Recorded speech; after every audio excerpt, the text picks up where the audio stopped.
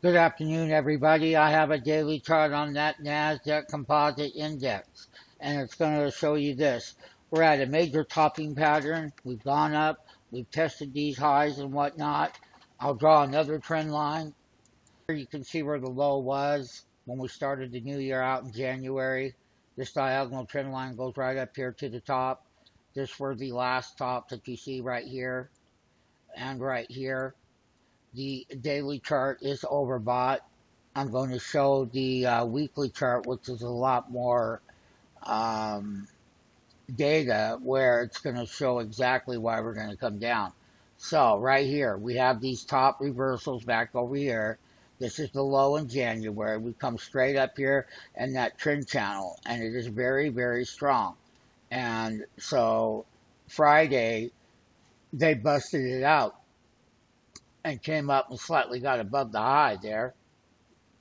So on Friday, we closed up 27.72 on the actual composite index here. Now, when we go ahead and we really take a look at how overbought we are, and one of the things that we're going to show on this is exactly where um, that likelihood of being overbought, when's it going to come down, how long can it stay overbought, and there's lots of different things. So one of the things that we're going to focus on is going to be the topping pattern on the weekly overbought Nasdaq Composite.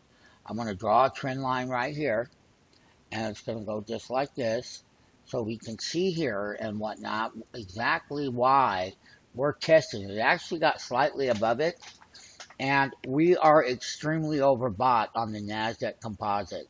The GDP numbers came out on Friday, surprised everybody.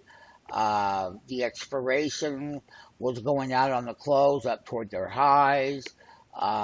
When we take a look at the actual trend line from where the breakout was, we'll just go exactly like that.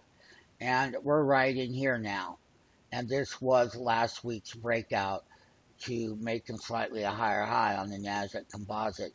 But once again, I'm just going to caution everybody, listen, they always set up when they get really overbought. And we know what happens when they get overbought. It happened over here last year.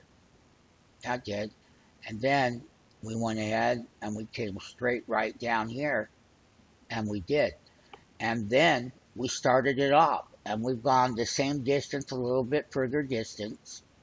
And we can see how that bull in that Nasdaq Composite kept going straight up higher. High frequency trading technologies, there are machines that drive these indexes up.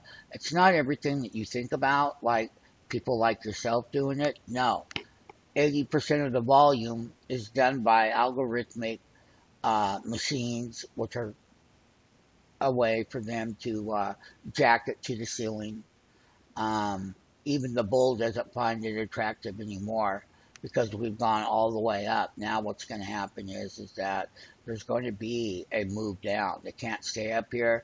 Fund managers, money managers, they're not that stupid. I don't see them buying in to record highs, which put us in record overbought territory on the NASDAQ composite period. We are coming down.